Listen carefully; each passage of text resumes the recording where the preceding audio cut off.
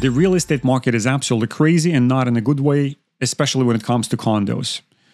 The level of inventory is super high. The level of sales is exceptionally low. The prices are going down. New construction projects are being delayed or canceled. And in general, it seems that this whole market is going to hell in a handcart. But at the same time, there are opportunities in any marketplace, including this one. So today I want to look at both sides of the issue and see what problems we have in the marketplace and how we as consumers can take advantage of those opportunities and actually make money, or at the very least, attempt not to lose money. If we're meeting for the first time, my name is Vlad. I'm a real estate agent with the Purple Tree Real Estate Group. I'm going to provide you with a bunch of information which I hope is going to be useful for you. And the only thing that I'm asking, or would like to ask in return, is you could hit the like button if you like the content and consider subscribing to the channel so that you see all the new releases of the videos that are coming out on a weekly basis. But now let's talk about what's happening in the market.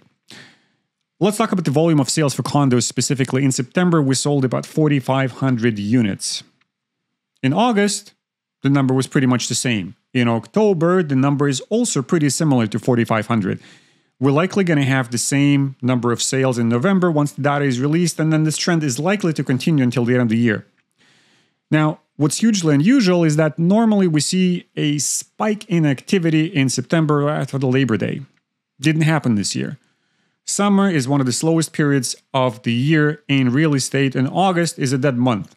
Everybody knows this, both consumers and real estate agents. So if we had approximately 4,500 units sold in August, we would have a fantastical spike in early September after everybody's back in town, parents are back at work, kids are back in school, and now the adults are busying themselves thinking about what they need to do with their real estate holdings. Do they sell, do they buy, or do they invest? So all of that creates a lot of activity, which we didn't see this year at all. The market is completely flat, and it seems that it's dead. Some things are selling, but there's been a huge decline in condo sales since the beginning of the year. Now, year to date, we had a 47% decline as compared to the same period of time for 2022, which is super substantial. And there are several reasons for that, of course. One of them is interest rates. Another one is renewals, right? People that are renewing their mortgages. General uncertainty in the marketplace is yet another one. So buyers are not sure if they need to dive into the deep end right now and shell out all of the money that they have saved up and start purchasing, thinking that maybe this is the best and most opportune time for them to get the better deal. Or maybe they should wait for a few months until next year, or maybe they should wait at the very least till the announcement in December. Maybe the interest rates will go up again. Well, anyways, the buyers are uncertain as to what to do. And of course, builders and developers are very attuned to what's happening in the consumers' minds, and they are experiencing lots of maybe not pain, but cramps at this point, that the market is not where it should be. So based on the report from Urbanation, 40 projects that were slated to be released in 2023 actually got delayed. I'm not sure what that means, delaying a project from the builder's standpoint. Does it mean that they are hoping that the market is going to improve in a significant way in the first quarter or maybe 2 quarters of the year? Incidentally, RBC released a report last week where they were saying that we have likely reached the peak of the interest rates, and if anything, about mid-year, the interest rates will go down by maybe a quarter point. All right, so then the following day, we had the deputy governor of the Bank of Canada talking in the press conference that, wait a second, she's putting brakes on claims like that. The elevated level of interest rates is here to stay. So we might have an insignificant drop in interest rates by 25 basis points, but we're still expecting to have 4.5 to 5% overnight rate from the Bank of Canada for the foreseeable future. So a 25 basis point drop ain't going to do much. So you know what? Maybe the first quarter and the second quarter are not going to be very different from the last quarter of this year. Then some of those projects might still get released to public in the hopes that something will happen in the public sentiment and people will start buying, or maybe they will get canceled altogether.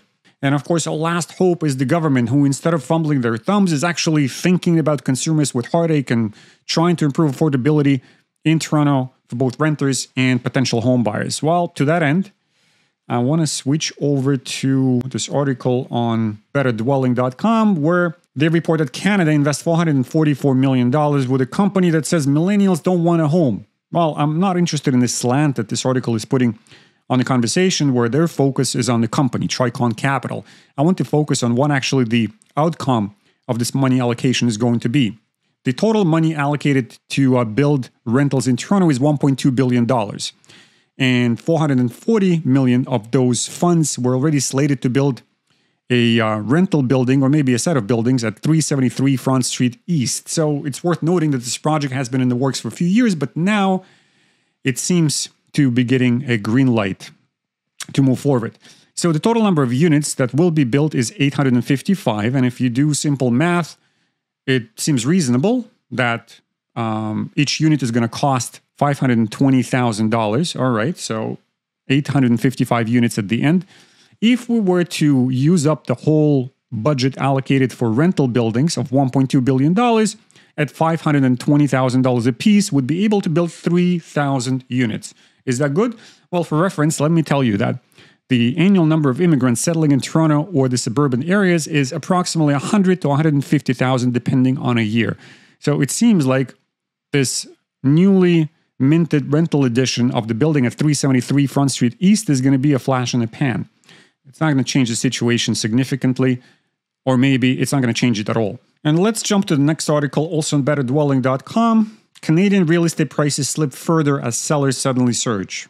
Yeah, it is true. It does seem like the sellers have decided to jump on the bandwagon of selling all at the same time, and this trend started back in August, actually, of this year. We've seen that the inventory has been steadily growing since approximately that time, which is especially true for condo owners and especially true for those that have purchased their units in the past couple of years. So it's worth talking about renewals right now, what's going to happen next year, and to a degree, a year after that. About $1 trillion worth of renewals are coming into the Canadian market over the next couple of years. It seems that everybody knows that, but you can say that those renewals, so people renewing, will be broken down into three distinct categories. So one is that where a consumer, upon renewal, will get approved and will be able to handle the monthly payments. So those people will not do anything. They will continue with their ownership as if nothing changed. The second category of people will not be able to renew because they will no longer qualify for a mortgage, and they will have to either find an alternative source of actually financing the mortgaged amount, which will probably be prohibitively expensive for them because they will have to resort to bill lenders or maybe private money. And the only alternative to that is actually to put the property up in the market and sell. And the third category out of the group is going to be people that will be able to renew, but they will not be able to handle monthly payments because they will be in for a sticker shock. In fact, RBC reported last week that about 60% of Canadians, when they will be faced with renewals, will be in for a massive sticker shock. For some people, their monthly payments will double. And that comes on the heels of more and more Canadians having to resort to using food banks. So about 7% of people that are lining up at food banks in Toronto are actually homeowners, and 17% of those people there are employed. So this just gives you an additional dimension to help understand how much trouble the Canadian economy is in and how much suffering the Canadian consumers have to go through in order to survive in this marketplace. All right, so enough with the negative stuff. Let's talk about what we can do as consumers to improve our situation, to plan better, and to be better prepared for what's coming in this marketplace. As I mentioned earlier, the market had flatlined since August. The volume of inventory has gone up, the volume of sales has gone down, the prices are depressed, and this pattern is likely to continue into 2024. And even if there is a brief reprieve with the Bank of Canada bringing the interest rates down by 25 basis points, any improvements we will have from that move will be quickly negated by all of the people that are planning to renew their mortgages in 2024. And if you recall, I already mentioned that those people renewing will be broken down into three distinct groups, and only one of the three will be able to renew and continue the ownership of their properties. The remaining two will have to consider putting their properties up for sale. And if you are within those two groups that are thinking about putting their properties up for sale, I suggest that you increase your decision-making time frame from 2 to 3 months to 6 to 9 months.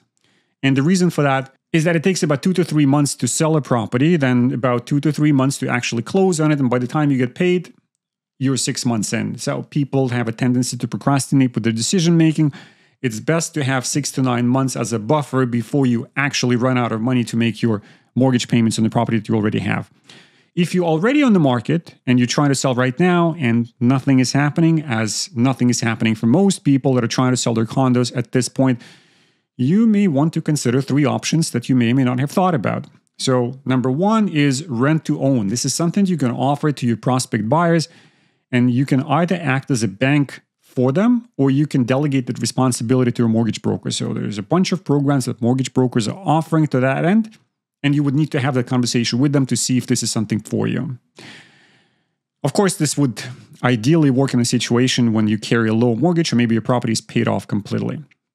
Second option is offering to your potential buyers a VTB, a vendor take-back financing. So on $1 million property with a $200,000 down payment from the buyers, you can offer them an additional $200,000 as a VTB, and then their mortgage obligation will be for $600,000 with the lending institution. You may or may not charge interest for what you're offering, depending on how you structure the deal, but that may be very appealing to some buyers. Again, this option will work best if you carry a low mortgage or you have no mortgage on the property at all. And the last thing for you to consider, you can say it's innovative, but you could equally say that it's completely old school because there's been a lot of things like that happening in the 80s. That's what I hear.